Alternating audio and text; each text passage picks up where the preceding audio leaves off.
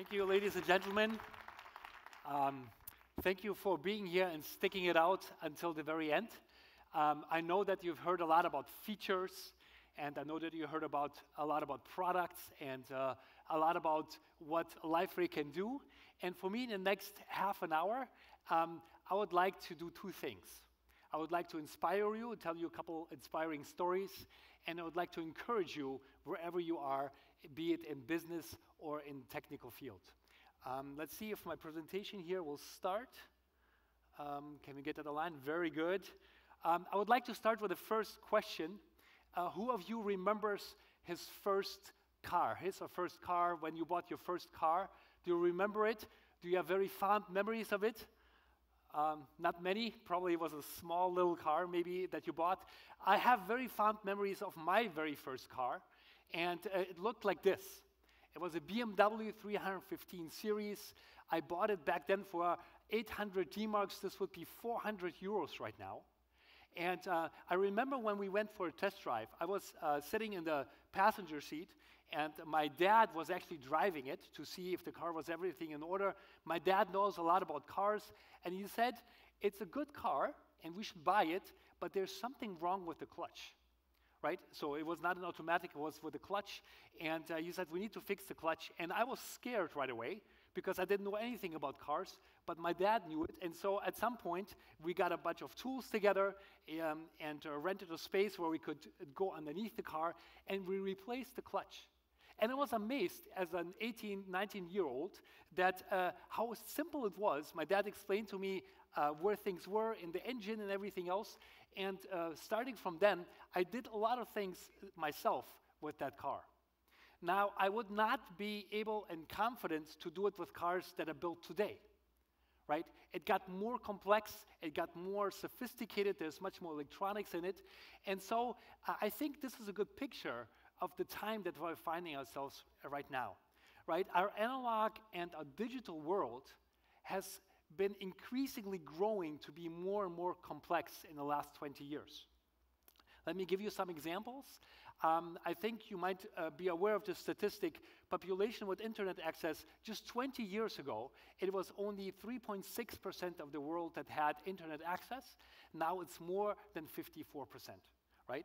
And I'm not sure if you remember this sound. Let's see, can you turn it up? Who of you remembers this sound? Oh man, we are old in this, right? And remember this, you had to log in through a modem.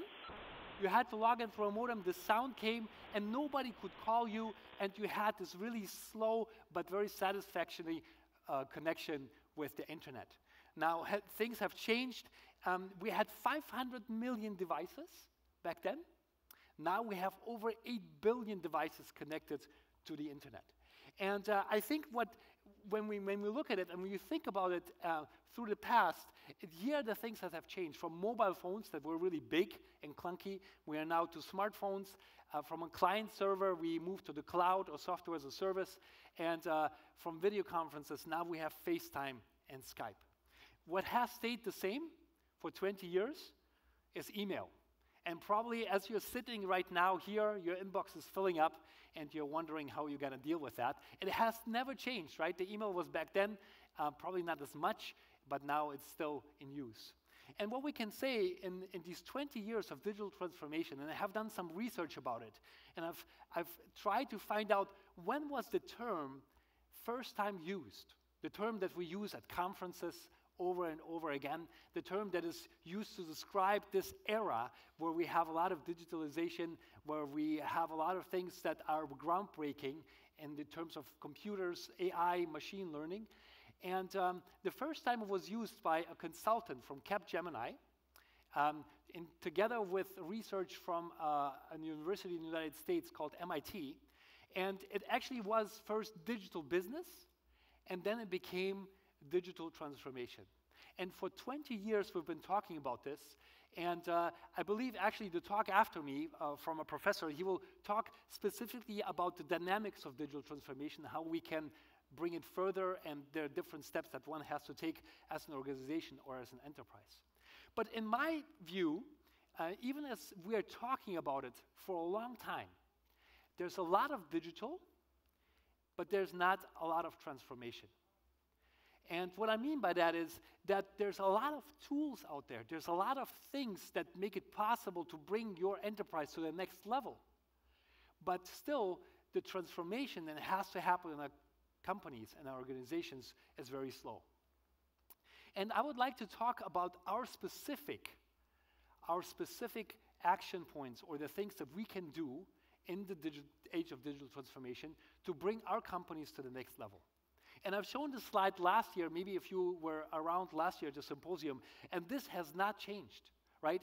These things, we are all digital leaders, and we need to coordinate and manage change. We need to make progress very quickly, right? We need to integrate digital into all aspects, otherwise it is not digital transformation. We need to work closely with other decision makers. We need to bring bold vision and navigate complex organizational structures.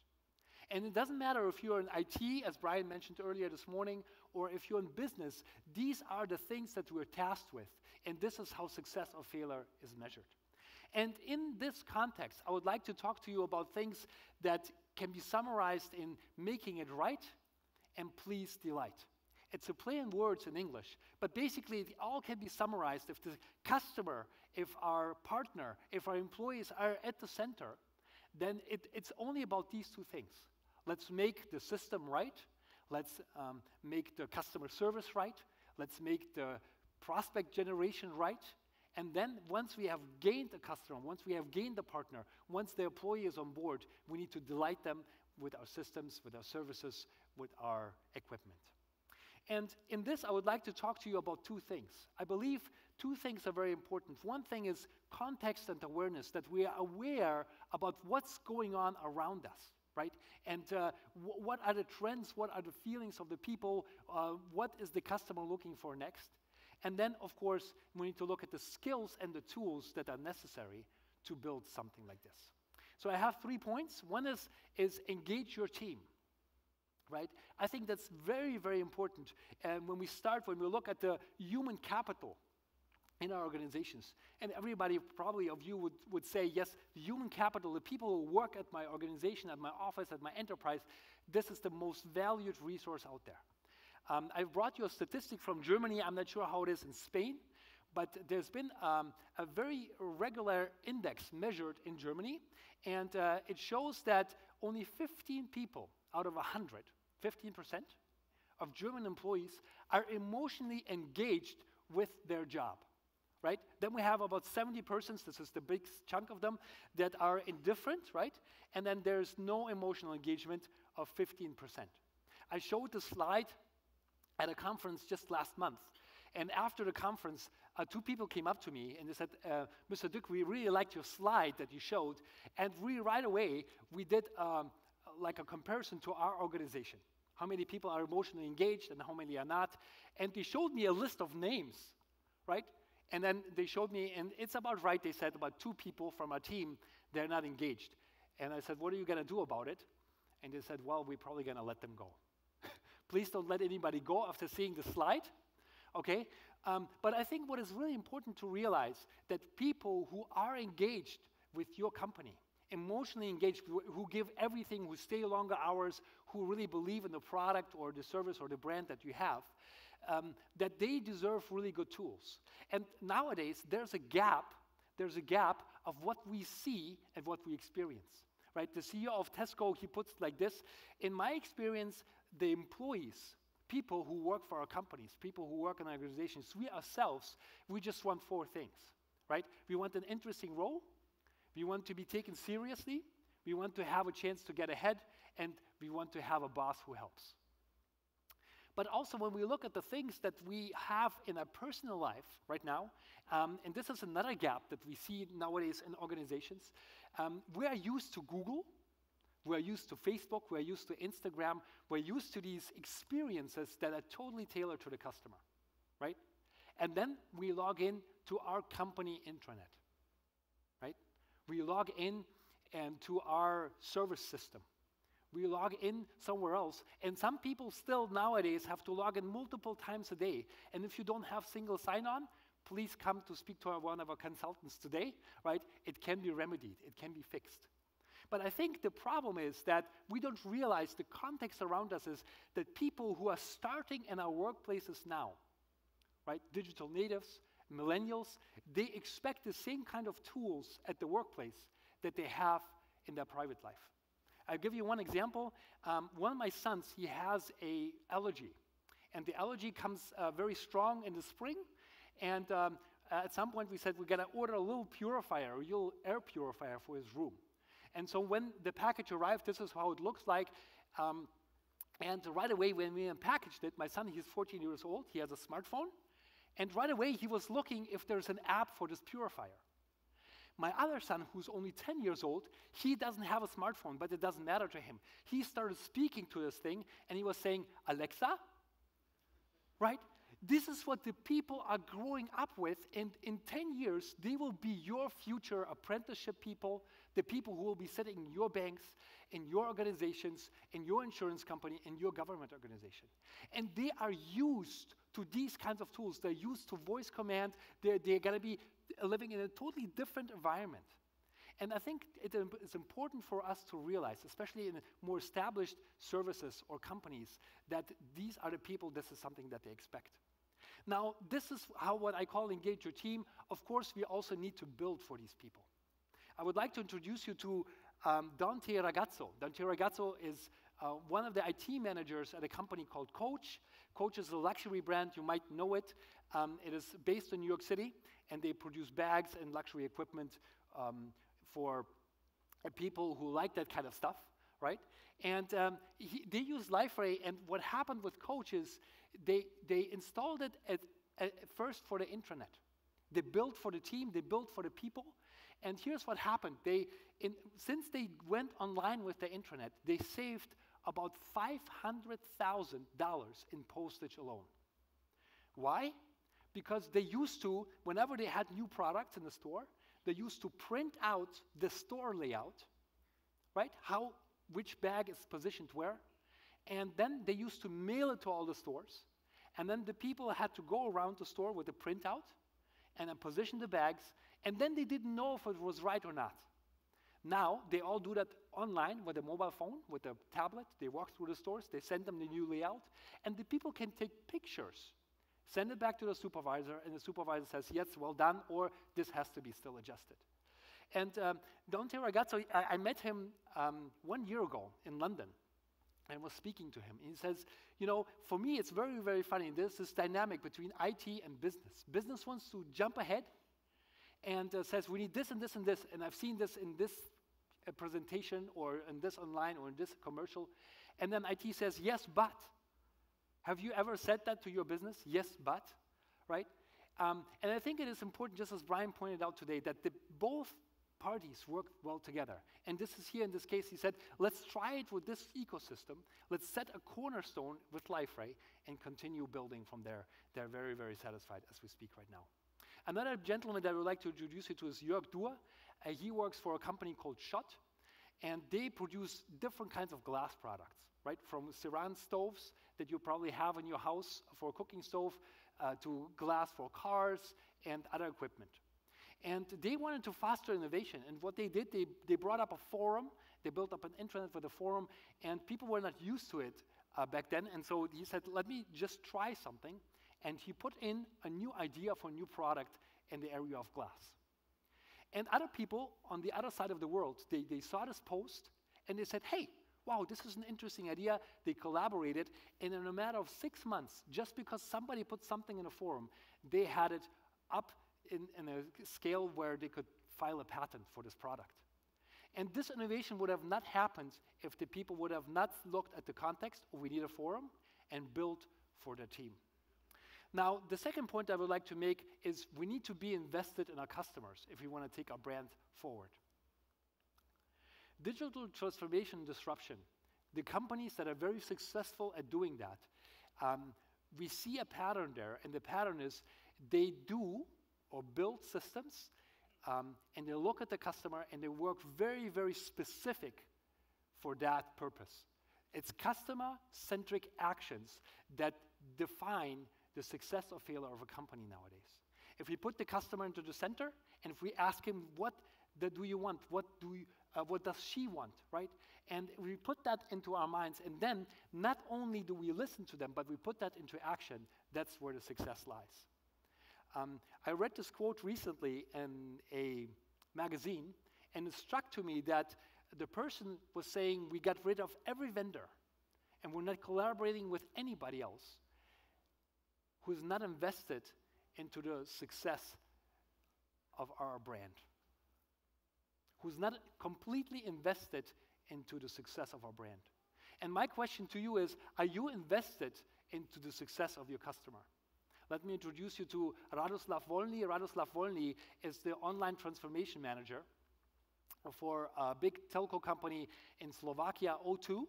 And they came into the market 10 years ago, maybe 6, 7 years ago, as a challenger, because there were 2 big telcos established there. And they said, here are the 3 things that we want our customers and our employees to have as really experiences. Number 1, it needs to be fair, right? Our prices needs to be fair. Our monthly plans need to be fair. Then we want to have fans of our employees and also from our customers, and it also needs to be fun. And what they did is, I interviewed him, and this is mind-blowing to me, right? In a matter of a couple years, they grew from 300,000 customers to almost 2 million customers. They started with a simple landing page, and then they upgraded it. They built a CRM, and it was interesting. We were at a store, and this is my next point, right? I've seen how they built step by step an experience for the customer that mattered to them. I interviewed one of the clerks who works at the store, and he said, actually, you know, I feel really, really bad when our customers come and ask me a question about their bill, about their plan, about the cancellation, maybe they want to change the address, because he says, here, look, let me show you the computer, and you can do this at home by yourself. I actually don't need me for this, right? And he shows them how to do this, and the people are amazed. They say, oh, wow, I didn't know about the system. And the goal is for the people with these little requests not to go to the store. So the clerks and the people who sell the plans and the phones, etc., have more time for the other customers. And this is happening right now. And what amazed me there is that everything was geared towards a good customer experience, right? I looked around the store. There were different products laid out. There's the people can sit down with you and do the contract right away on their mobile, on a tablet. And then I walked over here and I was like, what is this, right? I didn't understand it at first. There's a screen in black and white, and then I put these glasses on, and this is not something that's really appealing to me. But then I imagined my children going shopping there. The younger generation, right now that is totally hooked to the mobiles, and this might be really important to them. This is something that comes intuitively to them. They will pick up the glasses, they will have an experience at the store, and then ultimately become a customer, a follower, a fan of that brand. Now, I think the third point is to be fanatical about improvements. What I notice whenever I talk to customers, whenever I talk and read about good brands, is they don't settle for the status quo. I think when we look at a good customer experience, it's very, very simple. This is what one of the analyst houses says about a good customer experience. It actually has only 3 things that are important, right? The experience or the product, the service needs to be effective. It needs to be easy to use, and then it needs to elicit or empower me to a positive emotion. Now, when we think about these 3 things, then we say, well, it's actually not that difficult to make these things happen. And when we look at the statistics, 21% of the marketing budget today goes towards technology. And yet, marketing people and business people, 41% of them say, we have a lack of technology in that area. And I'm not sure if it is a lack of technology. I would leave that up to you. But what I learned from this gentleman, he lives in Stuttgart. He's part of the Bosch Group, smart home product for the Bosch Group. And I went to visit him, and I asked him, how do you do things? What is your product? And what they built is little cameras, right? Or thermostats for your heating system. And everything is automated, can be right away dialed in and serviced from your app.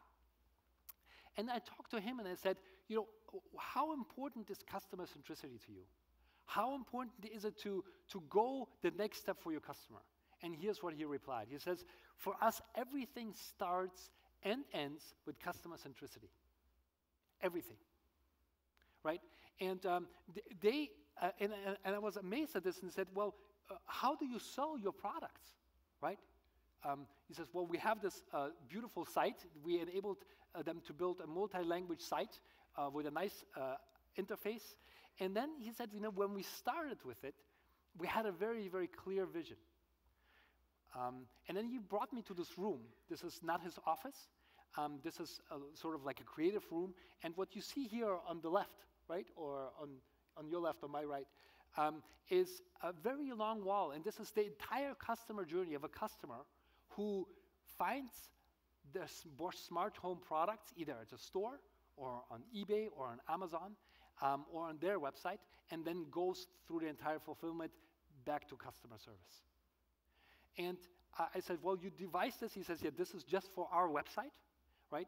And I said, how much time do you spend it? He said, I'm not going to tell you the time, but we spent a significant amount of time thinking about the customer journey.